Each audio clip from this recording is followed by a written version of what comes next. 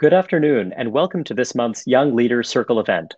I'm Raihan Salam, the president of the Manhattan Institute, and I'm excited to be joined today by Bret Stephens. Bret has been a columnist for the New York Times since 2017. Before that, he spent a decade as the Global View columnist for the Wall Street Journal. Bret also spent 2 years as the editor-in-chief of the Jerusalem Post, becoming the youngest person ever to hold the role when he was serving there. Throughout his career, Bret has earned a global reputation for being able to cut to the heart of the most vexing policy challenges. On issues ranging from the conflict in the Middle East and the targeting of political dissidents in Russia to the intellectual climate on America's college campuses, his thinking and writing have set the terms of debate. In 2013, he was awarded the Pulitzer Prize for commentary. A year later, he released America in Retreat, The New Isolationism and the Coming Global Disorder, one of the most perceptive examinations of America's evolving attitude toward its unique role in the world. And this year only, Bret is serving as the editor of Sapir, a new limited edition journal of ideas that will be publishing 4 issues over the coming months. I've been looking forward to this conversation for some time, but the events of the past few days have only made it more timely. Bret, welcome, and thank you so much for joining us today. It's good to be with you, Raihan. Bret, let's begin with the headlines and what is happening in Israel and Gaza. It seems that the consensus expectation is that a ceasefire deal will be reached in the next few days. In his call with Prime Minister Netanyahu yesterday, President Biden expressed his hope that a ceasefire would be reached quickly, while also expressing his support for Israel's right to self-defense. What do you anticipate unfolding over the coming days? Is the goal of the Israeli government to degrade Hamas's capabilities? Is the real audience here Hezbollah? How are you making sense of this moment? Well, I think the real audience is Iran, which has become, as it is the patron of Hezbollah in Lebanon and Syria, has become the patron of Hamas. Now, Israel is limited in what it can do because it has essentially decided to live with a Hamas government in Gaza for as long as Hamas is able to remain in power. And the game that I use the word game advisedly, but the game that Israel has played has been to attempt to degrade Hamas's military capabilities to the point that the lull between the periodic wars, and we've now had one in 2009, 2012, 2014, and 2021, is as long as is possible. It's very hard to predict the next 24 or 48 hours. Part of it depends on Israel wanting to achieve some kind of decisive headline strike, which will give Netanyahu and his government the ability to say, we won, we really hurt them, Hamas has been devastated. They had tried to have that kind of decapitation strike is the wrong term, but a devastating blow against Hamas's underground infrastructure. It's unclear just how successful that strike was, and so they're probably looking for something else. What that something else is, I don't know. But the last thing I'll say is, as in all wars, the enemy gets a vote, and Hamas has its own calculus, and if it has the resources to continue to fire volleys of missiles at Israel, it might well continue to do so. Remember, Hamas is not just fighting Israel. Hamas is fighting Fatah for political supremacy within the Palestinian community. This isn't the first time conflict has broken out between Israel and Hamas in Gaza, but something that does seem unique about this current conflict is the level of violence within Israel itself between Jewish and Israeli Arab communities. What do you make of that, and what might it portend for life in Israel going forward? Yeah, it's extremely worrisome because 20 years ago or 21 years ago, at the beginning of the Second Intifada, you had something akin to this. But for the most part, relations which, at least at the margins and from the outside, seem to be getting better. Clearly, that has not happened. And so in towns like Akko and Lod, I think the intercommunal violence has been absolutely shocking. Now, what I hear anecdotally is it's not quite as bad as has been made to seem, and that some of the mob violence is coming from kind of the fringes of both Arab and the Jewish societies, not quite at the heart of it. But look, people always say that I have, or people often say that I'll never criticize Israel. Israel has a long way to go in terms of properly integrating the Arab-Israeli population into the mainstream of Israeli society. And there have been a series of long-term policy blunders, including the under-policing of Arab-Israeli communities, cities and towns for a long time, failure to properly integrate Arab Israelis into economic life, real unmistakable ethnic discrimination. And Israel has to take a hard look at itself and see how it can do better. I'm a member of the advisory board of the Israel Democracy Institute, which has been working on this, but it's one of the few organizations that really pays it any serious attention. So Israel needs to do better here. I wonder, when you talk about this under policing, how much of this is a desire to be culturally sensitive, the desire to protect the autonomy of Arab citizens of Israel and their communities, perhaps in a misguided way, but how much of it is a reflection of an ultimately benign impulse to try to respect some form of cultural pluralism in an Israeli society that is enormously diverse, where the Haredi population has its own imperatives and interests and sensitivities as well? Yeah, I mean, that's exactly right. There is a kind of, I'm coining this as we speak, but a kind of a convenient communitarianism where you think, well, just let the communities deal with their own problems, in part because there is a deep-seated reluctance, I think, among mainstream Israeli society to really integrate Arabs into their own, into the mainstream of life. So a kind of not exactly benign, but a sort of an idea that, different towns, different areas should take care of their own, is not only convenient for a lot of Israelis, but it's also convenient for local power brokers in Arab life and in Arab towns like Nazareth and so on. It allows them to accrue local political power without having to have the kind of sort of deep interaction they have to have with the rest of Israeli life. And so, again, it's something that requires genuine work in Israeli society. It's worth noting, however, that we were or seem to be on the cusp of having an Arab-Israeli party form part of a governing coalition just literally the day before the missiles started falling on Jerusalem and the rest of Israel. So I don't want to leave the impression that there's no hope or no progress in that area, but it's just clearly far from complete. Is your sense that when you think about things like the kind of mainstreaming of Arab citizens of Israel in some dimensions, is it that there is a secularizing population as well as a more observant population? Is it partly a class difference? How do you understand, which Arab citizens of Israel are embracing the state and feel the sense of greater inclusion, and those that don't, those that feel excluded, marginalized, et cetera?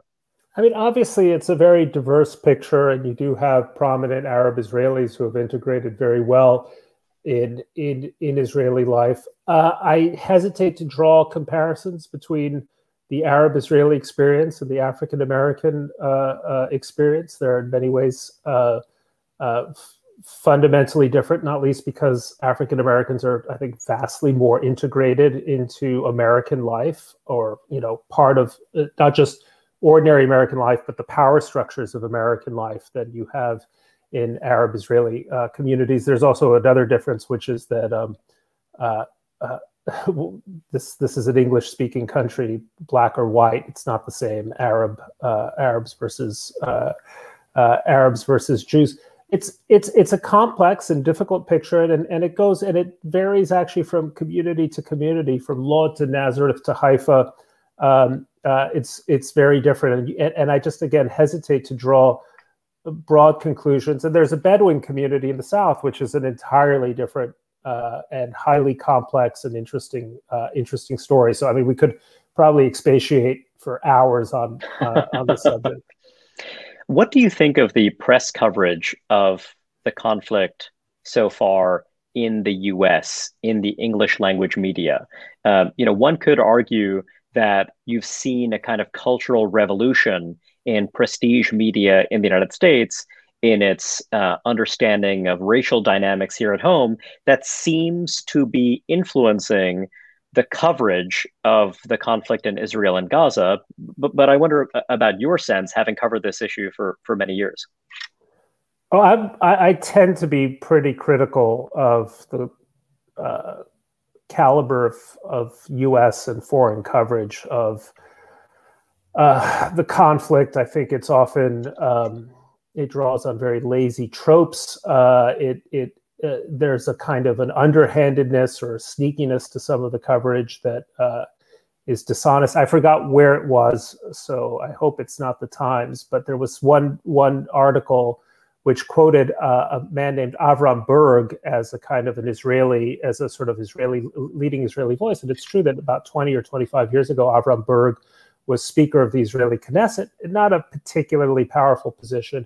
And he has since become the Ramsey Clark of Israeli life, which is, his right to do, but to sort of quote him as if he represents a kind of a serious strain of opinion in Israeli society is just like,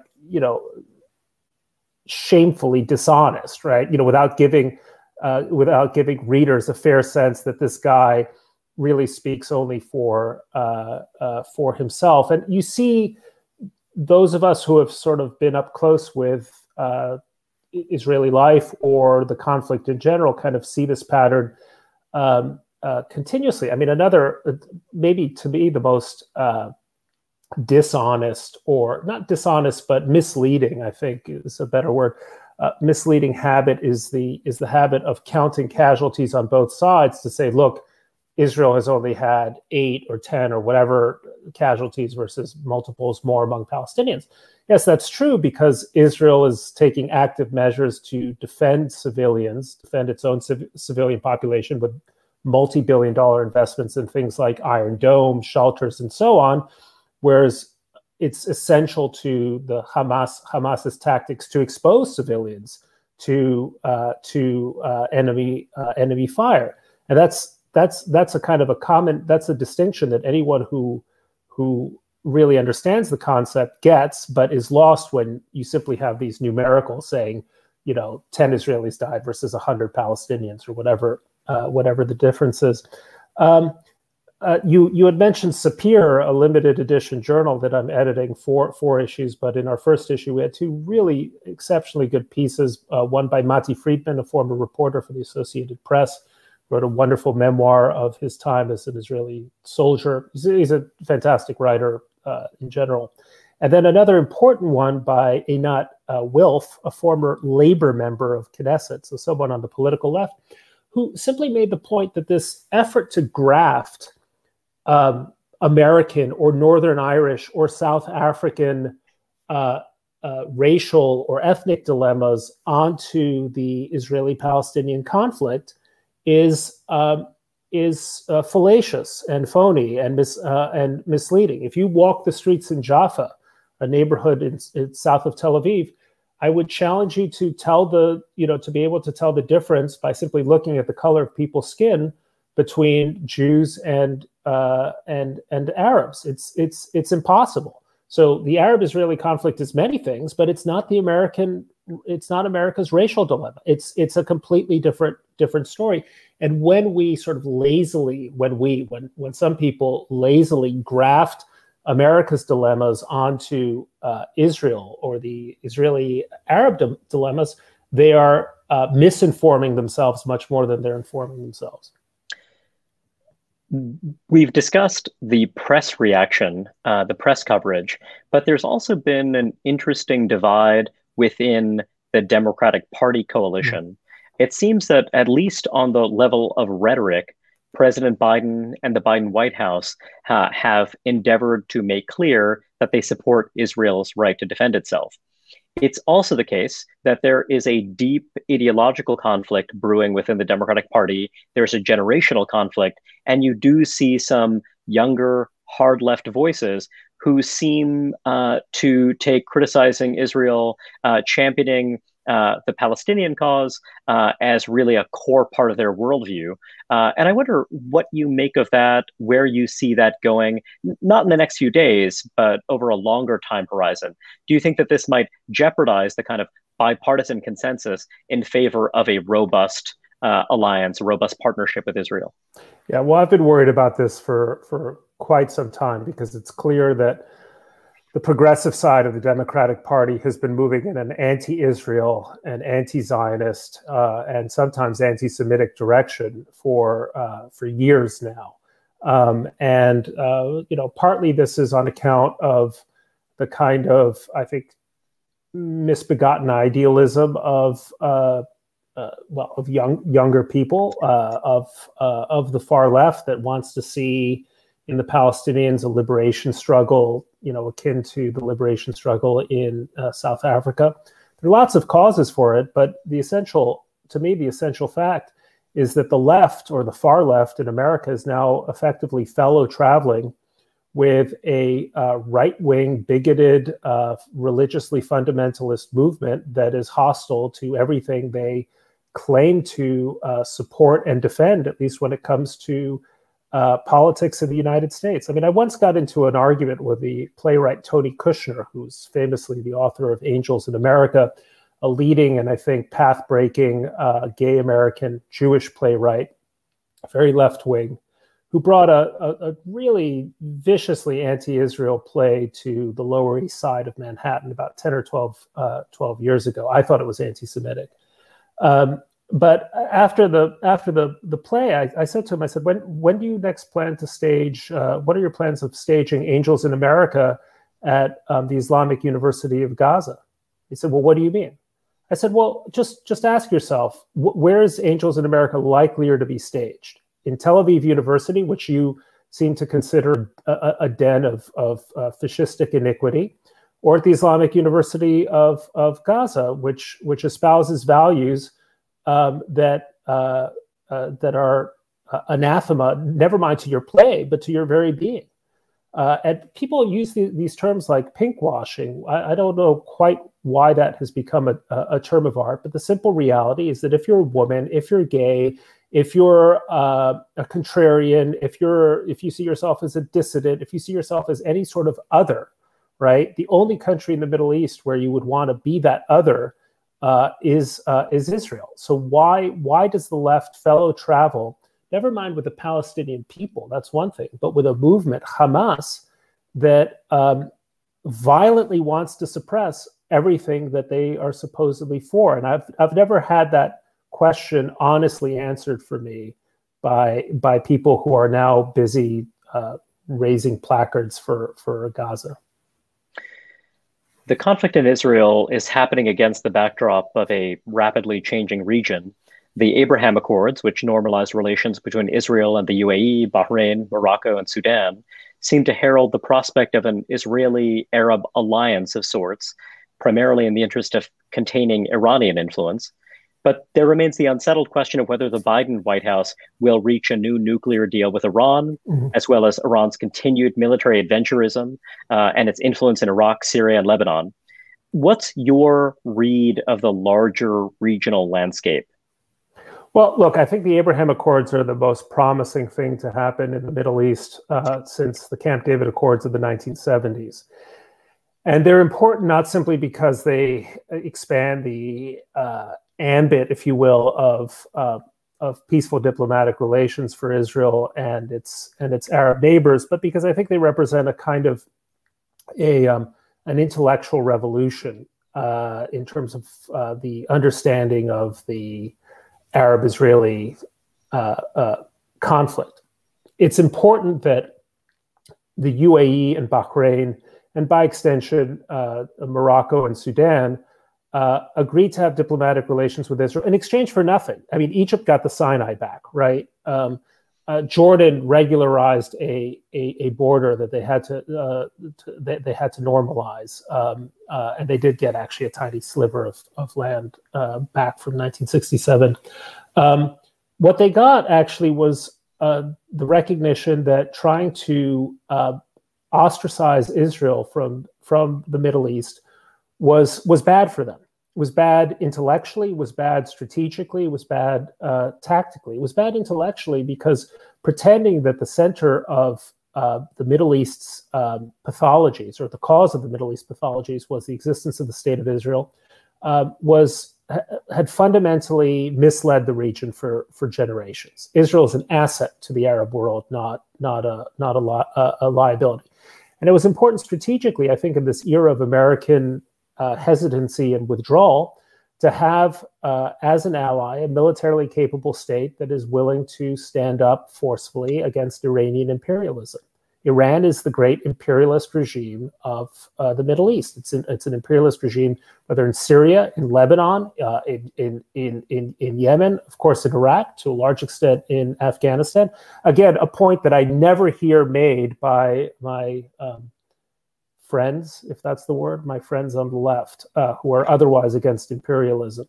Well, and also, by the way, it's domestic ethnic politics. It's oppression of its domestic minorities, but that's a whole separate issue. Oh yeah, I mean, when are you going to hear about the rights of Arab Iranians or Azeri? I mean, it just, you know, it's endless. Balochis and so on.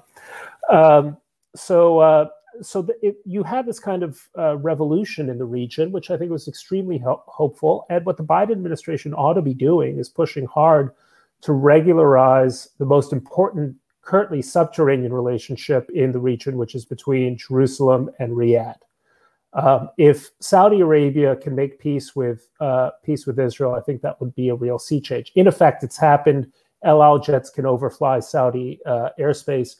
There's vast cooperation at the intelligence level, but that would really represent a kind of an intellectual transformation and a willingness by the Saudi regime, as problematic as it is in many ways, to start thinking of itself as a 21st century power rather than in very distinctly 20th and even 12th century terms.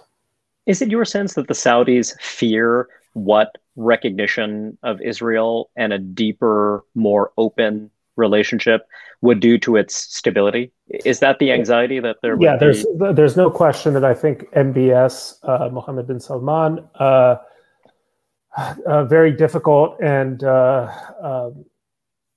callow, maybe that's the word, character that he is, that Mohammed bin Salman would like to do it. And there is fierce and, in fact, open opposition within the upper ranks of the Saudi family. Prince Turki, whom I know, former ambassador of the United States and head of Saudi intelligence, has been vocal in his opposition. So until Salman, I think, feels he has a better grip on Saudi power structures and is king himself as opposed to crown prince, it might not happen. But a lot is happening all the same, which would have been unimaginable just a few years ago. I want to take a sharp turn from the Middle East to the Far East. Many observers have been surprised by how much the Biden administration's China policy resembles the Trump administration's, certainly in broad strokes. The Biden White House has described the persecution of the Uyghurs as genocide. They've kept tariffs in place, among other things. What does President Biden need to do to make good on its ostensible goal of containing Chinese power?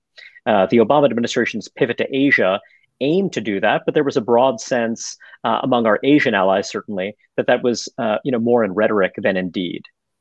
Yeah, it's a very good question. And look, one of the sort of pleasant surprises for me as someone who's always been to the right of center and even further to the right on foreign policy issues is that the Biden administration, I think, is a pretty sober, has so far been pretty sober about the overall American geopolitical challenge from new rising so-called near-peer competitors.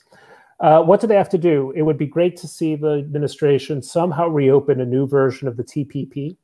I think that's the greatest economic hedge against Chinese assertions of economic power in the region. It's a way of further entrenching America's place economic place in the Pacific Basin as the cornerstone of an economic, de facto economic alliance. I think it has to do a lot to restore deterrence in Korea that was lost during the Trump years. People forget that Trump had a policy towards North Korea that would have shocked Wendy Sherman. I mean, it was actually one of the great surprises for me of the Trump years is that the same people who fulminated against the Obama administration's very calibrated overtures to North Korea had complete comfort with Trump glad-handing a despot like Kim Jong-un. The most important relationship, obviously, is with Taiwan. I think the Biden administration has been pretty good on the subject of standing up for Taiwanese. I should be careful here, not sovereignty, but Taiwan's rights to remain a self-governing country that is capable of defending itself. And so arms sales to Taiwan that would make the Chinese think very hard about an invasion would be steps in the right direction. The larger question, Rehan, is, are we prepared to understand that we face not one, but two near-peer military competitors who have to be taken seriously, who are looking for new forms of asymmetric advantage to deny us access to the Far East to defend our allies? Are we going to invest in technologies like hypersonics and sixth-generation fighters to give us the kind of qualitative military edge that we need against a very willful and highly nationalistic and expansionistic Chinese superstate? John Kerry, the president's envoy for climate change, has already visited China, but the Chinese government has voiced some skepticism that the US and China will be able to cordon off climate change and cooperate there while having a more contentious relationship in other domains. More broadly, it does seem as though when you're looking at democratic foreign policy hands, when you look within the administration itself, it does seem as though there are those who call it a more traditional view, that we need to contain Chinese power. And there are others who do seem to, because of their belief that climate policy is absolutely central, who do believe that we should avoid a more, call it, confrontational course because of the need for cooperation there. So I'm curious, what do you make of that situation, the place of climate, and how that ought to inform or shape the relationship with China? I think the idea that we have any influence whatsoever over China's climate policies is farcical, whether we have a cooperative or a competitive relationship. China has economic needs that it's going to meet with, or energy requirements that it's going to meet one way or the other, whether it builds a lot of nuclear power plants or coal plants or both. We're going to have to simply accept that for the foreseeable future, the two countries that are going to emit the most carbon, China and India, are not going to be particularly receptive to our overtures in terms of radically altering their carbon footprint. So what we can do, I think, sensibly, is to invest heavily in climate mitigation technologies that might someday reach cost levels and achieve efficiencies where it makes economic sense to adopt them. And whether it's the next generation of nuclear technologies that are safer and, of course, don't emit greenhouse gases, whether it's a move to much more of a battery-powered vehicle fleet in the next 10 or 15 or 20 years, that of course has its own set of environmental challenges, but that's another story. Other forms of efficiencies with wind and solar, although I've been a kind of a lifelong skeptic of both technologies.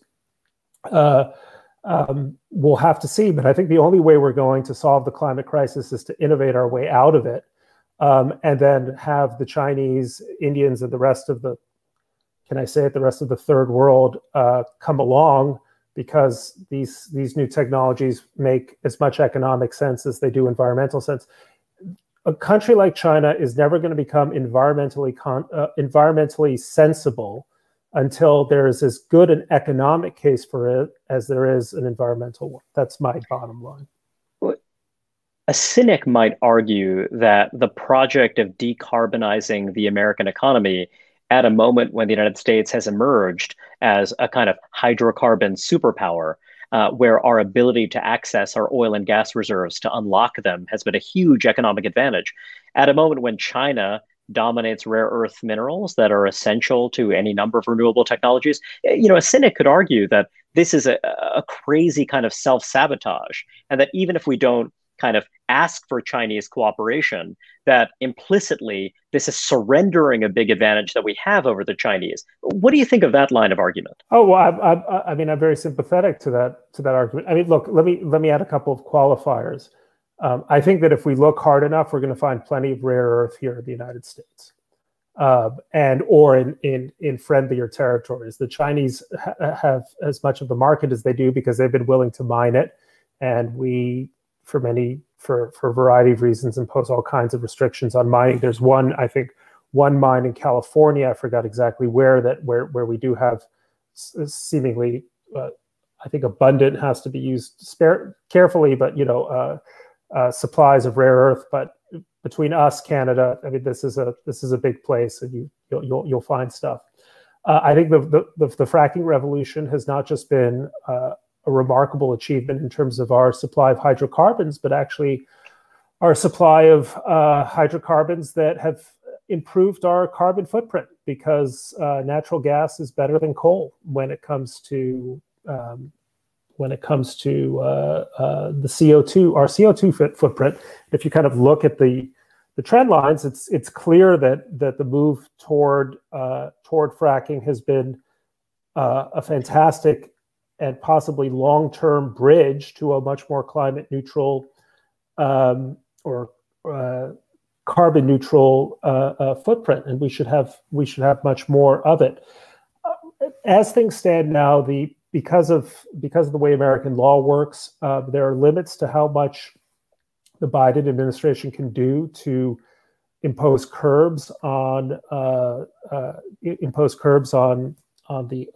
fracking, on lifting hydrocarbons. I mean, obviously they've done so in federal lands, which is one limit, but it's not all of America's is a federal land. So my sense is that we're going to be a fracking country for a very long time, probably most of my adult life, and perhaps when I'm 60 or 70, new technologies will be mature, and it will make sense to move to something else. But again, I mean,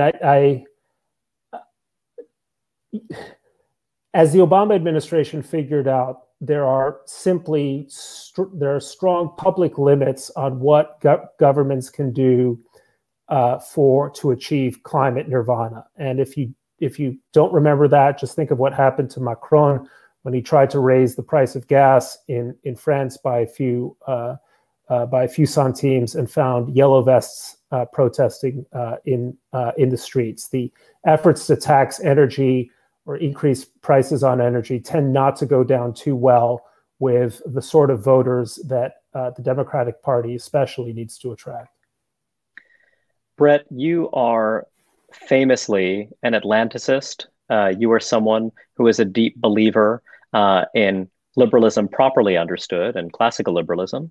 And as such, you've had a longstanding interest in the European Union. The European Union has had a very disappointing vaccine rollout, administering about half as many doses per 100 residents as both Britain and the United States. And at the beginning of the pandemic, you did not see European solidarity. Rather, you saw a lot of vaccine nationalism or pandemic nationalism, in which you saw countries instituting bans on the export of certain medical supplies and the like. Do you think that the pandemic has altered the trajectory of the European Union as a project? Or do you think that some of these fiscal measures that Brussels has embraced are going to basically deepen European federalism and kind of rescue the European project?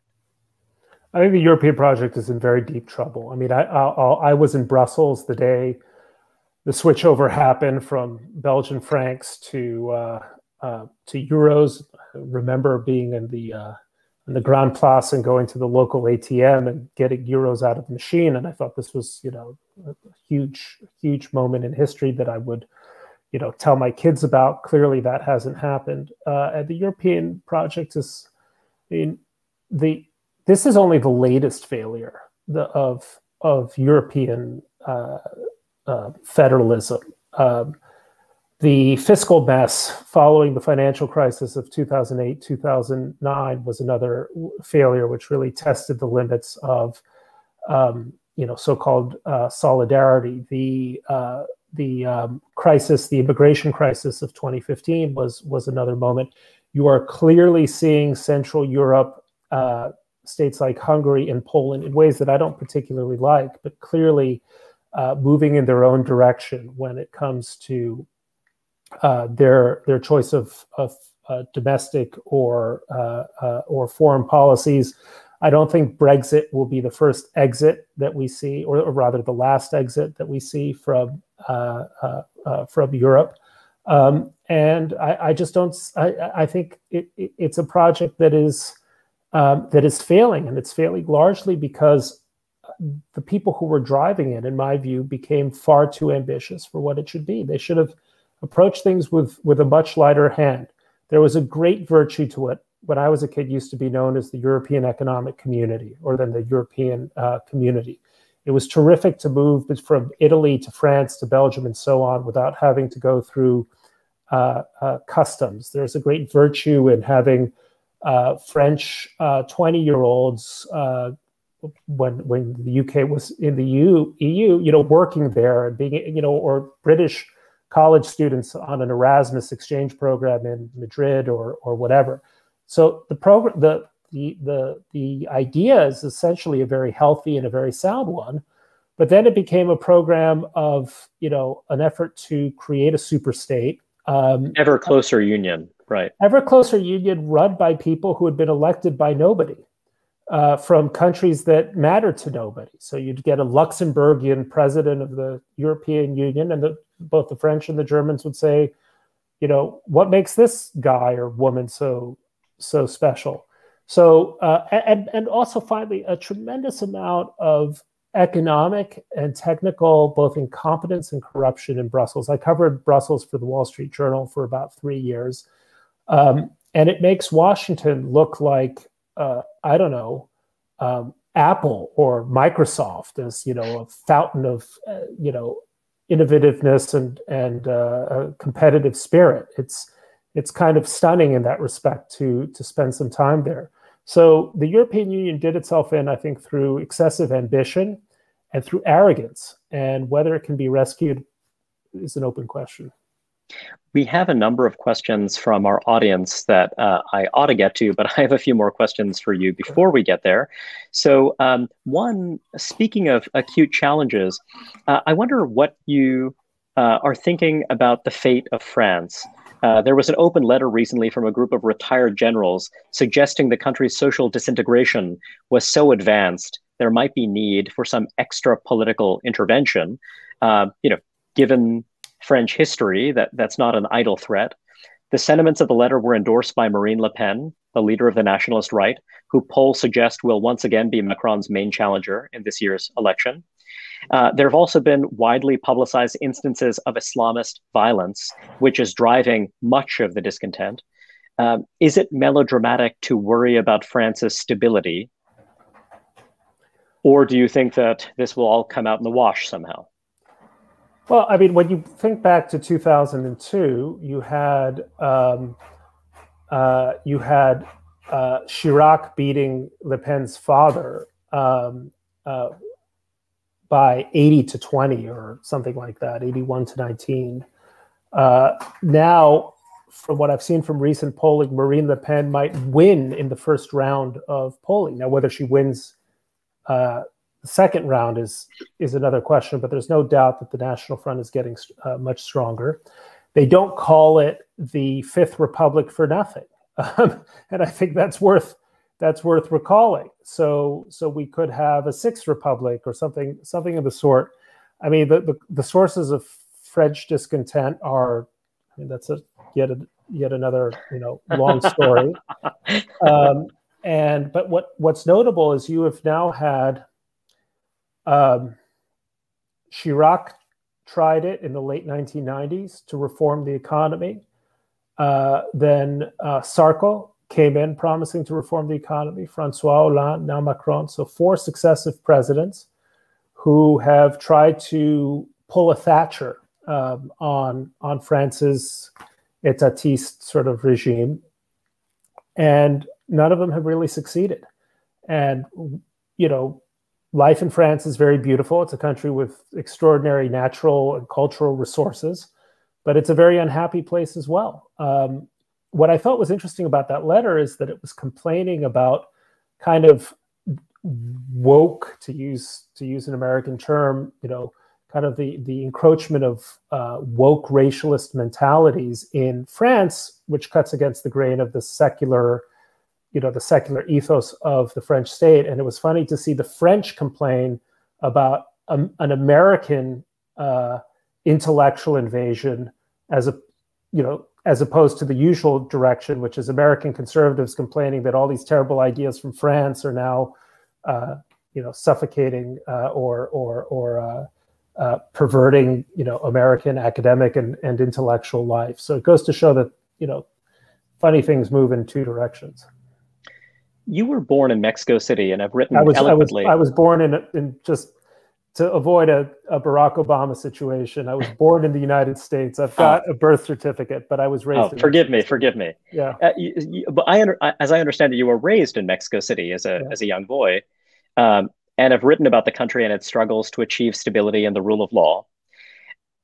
Mexico is absolutely essential to the United States for a great many things, but also, with regard to regularizing migrant flows and much else. Now, you've previously argued that Mexico is in danger of becoming a failed state. Yeah. And I wonder, about how you're thinking about the state of Mexico right now and what the Biden administration, what Americans writ large can do to help shore up the Mexican state, if anything. So when López Obrador came to power, I guess people call him AMLO, came to power in 2018. I wrote a column widely denounced by many of my readers, saying that Mexico had elected its own left-wing version of Donald Trump, a kind of an incompetent populist. And the last 3 years have, I think, richly validated my thinking. The state of the Mexican economy, which was pretty bad when he came to power, has only gotten worse. The handling of the pandemic has been incompetent. Large areas of Mexico have essentially been ceded to the narcos throughout the country. Kind of a social. I mean, if you hear less about narco violence in Mexico, it's only because the government has given up, which is terrible for people in towns that most Americans haven't Culiacan, Zacatecas, and places like that. And as you said, it's a serious problem for the United States, because what you're now seeing is a kind of Colombianization of Mexico. I'm talking about Colombia back in the 1980s and 1990s, except that, of course, Mexico is directly on the U.S. border. I wrote another column, this was before the pandemic in November 2019, saying that Mexico needed a kind of a surge strategy against narcos, similar to what the U.S. employed in Iraq back in 2007, 2008.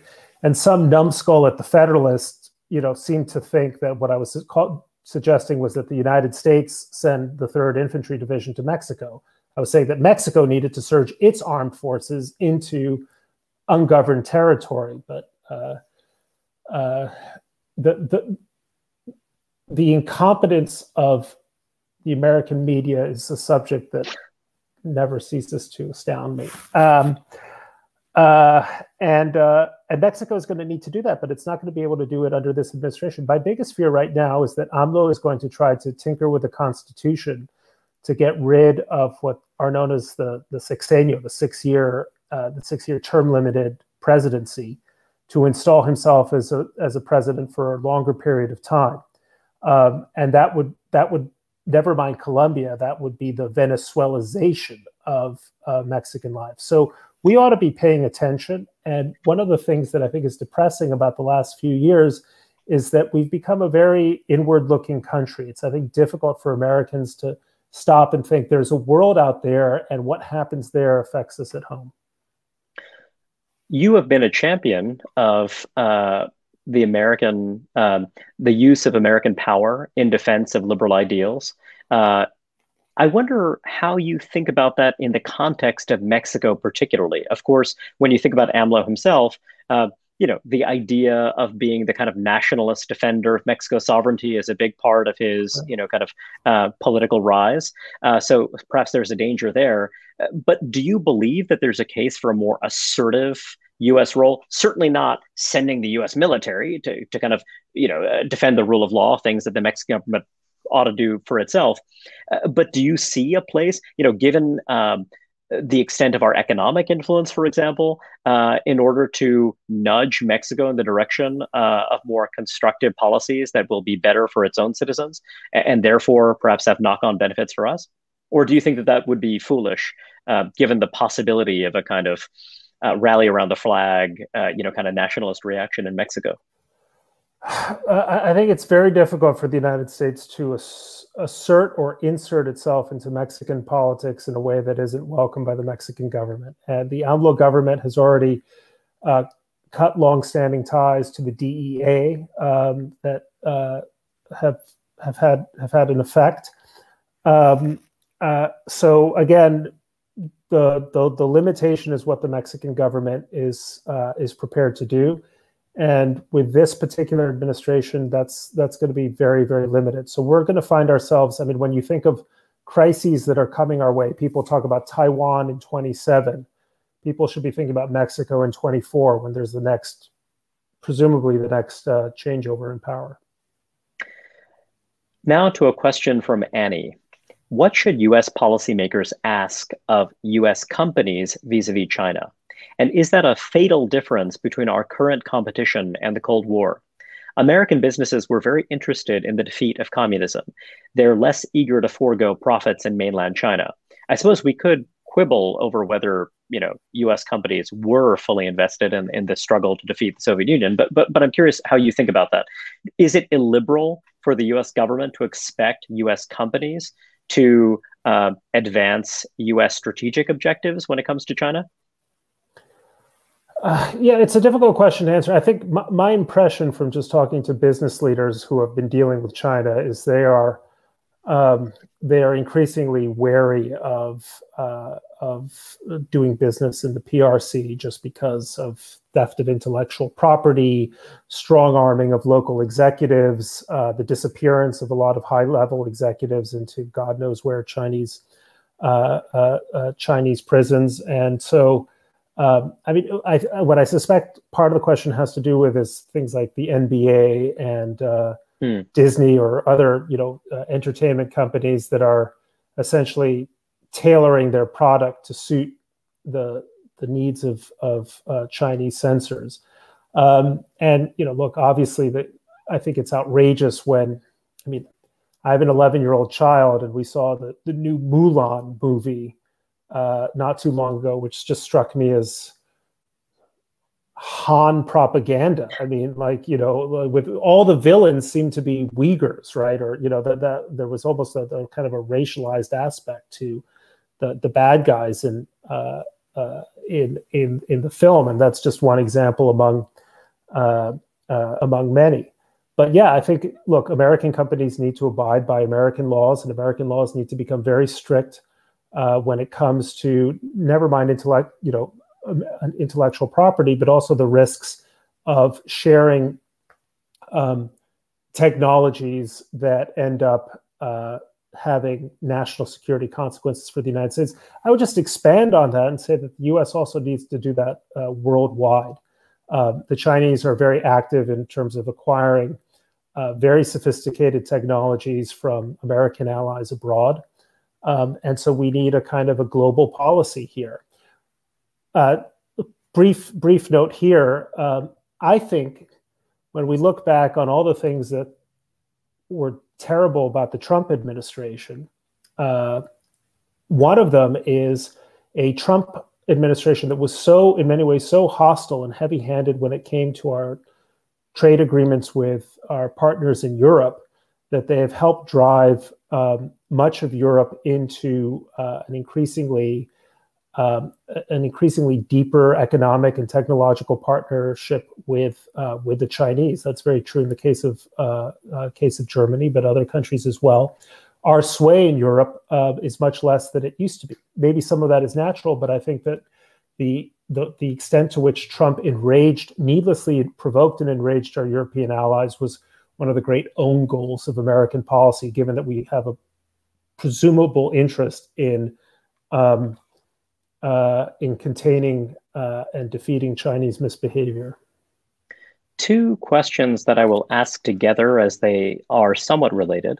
The first is from Benny. Bret talks about the need to more fully assimilate Israeli Arabs into the Israeli mainstream. Is there a limit on this project because of Israel's commitment to maintaining its Jewish character? And then a question from David. What does Bret think about arguments from the left for a one-state solution, an argument for Israel for all of its citizens?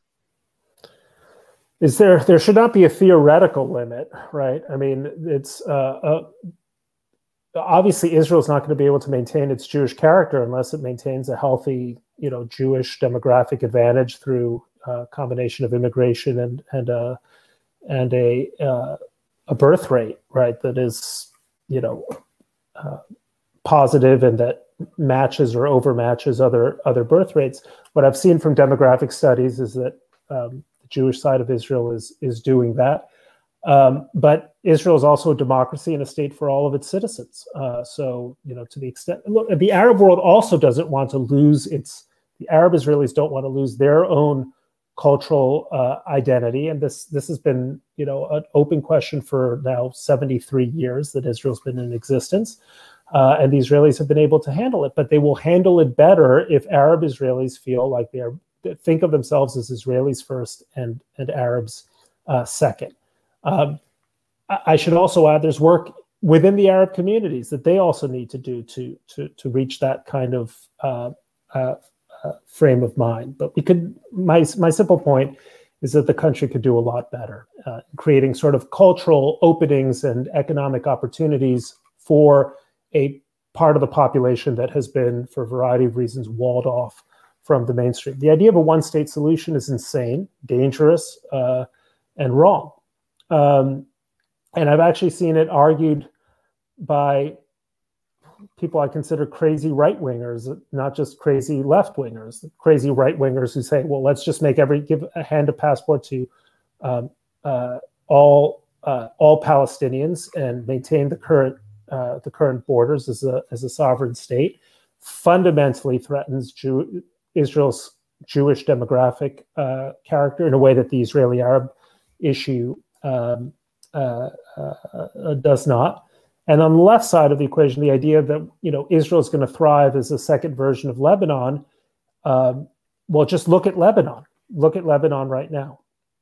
It's a failed state and a disastrously and tragically failed state. So ideally, the outcome at some point is a two-state solution. The question is, will the second state, will a future Palestinian state look more like Costa Rica? That is to say, small but beautiful, progressive in the best sense of the word, democratic, demilitarized, right? Or is it going to look more like Yemen or Lebanon?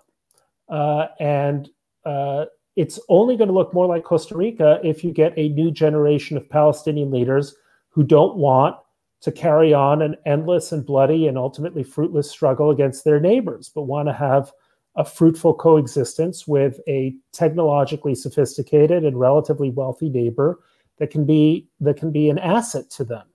And that requires, in my view, a kind of a culture shift in Palestinian society. People think, well, that's crazy, that'll never happen. But nobody thought that Israel would be making peace with the United Arab Emirates. Nobody thought that countries like Germany and Japan would be essentially pacifist countries, cultures change.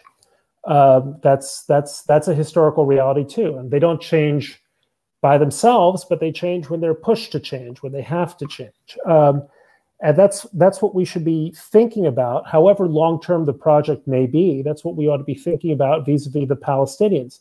At some point, Jewish Israel or Israel is going to have some kind of good separation from the Palestinians. And right now, the crisis is, what's happening in Israel is like, imagine a plane that's circling in the air, has plenty of gas, but it's slowly running out of fuel, and it's looking for a runway. It can't just land anywhere. And, the problem with the left today is that they just say, look, one day we're going to run out of fuel, so you got to land the plane. And the right is saying, well, or the far right is saying, we're never going to run out of fuel. We're going to just remain in the air forever. So if you'll accept this metaphor, there has to be a landing strip somewhere. Eventually, there has to be a kind of a separation. But whether you land on the strip or 30 meters to the right or left makes all the difference between survival and destruction. So hopefully, at some point, there will be a good landing. Bret, we only have a few minutes left, so I will abuse my moderator's privilege by asking you one last question. You've recently added a new job to your CV, as we mentioned earlier on. You're editing a new journal, Sapir, which covers political, theological, and cultural topics relevant to Jewish life. What are the questions you're hoping to address? What are you trying to accomplish with the journal in, what is a very fragmented, very, in many ways, disappointing media landscape? Well, it's not a new job in the sense that this is we're doing 4 issues. It's a scholarly and philanthropic and cultural endeavor to think deeply about some topics of interest to me as a Jew. So it's very personal as well. Our first issue was looked at the subject of social justice from a variety of angles. We had 4 very distinguished, was it 4? Yeah, I think 4 very distinguished rabbis weighing in. We had academics, a few voices from Israel. People, by the way, number of voices from the political left, not just from the political right. The aim is really to sort of talk to Jewish thought leaders about how to address something that's clearly on the minds of the Jewish community in terms of how it looks at social justice issues and how it can look at them in a way that is true to our liberal aspirations. I mean, liberal in the broad sense, as well as our Jewish aspirations. The second issue is going to be about power in the Jewish community. The third issue is going to be about continuity in terms of education, philanthropy, and so on. And the fourth issue is TBD. And again, it's people say job. It's something that I'm doing. I know that it's been on Twitter in this kind of preposterously exaggerated form. But anyone who bothers to look at what it is, you can go to look for Sapir on. Trying to remember the name of the URL. I should know it by heart. But if you look for Sapir, you'll see 14, I think, very good, thought-provoking and ideologically and intellectually diverse pieces of thoughtful essay writing. And if it sparks some interesting or creative thinking in the Jewish world, that's the essential idea behind it. I work with some terrific colleagues, and it's a fun project to do. The URL is sapirjournal.org, and I encourage you to visit. The issue on social justice was brilliant, really illuminating, and also this conversation has been really illuminating. We've covered an incredibly wide range of topics in a very short amount of time. I'm so grateful to you, Bret, for joining us, and I hope we'll be able to see you again soon. For everyone, I encourage you to keep your eyes peeled, not just for Sapir Journal, but also for Bret's column in the New York Times. Thank you again for joining us. This has been really terrific. Pleasure. Thank you.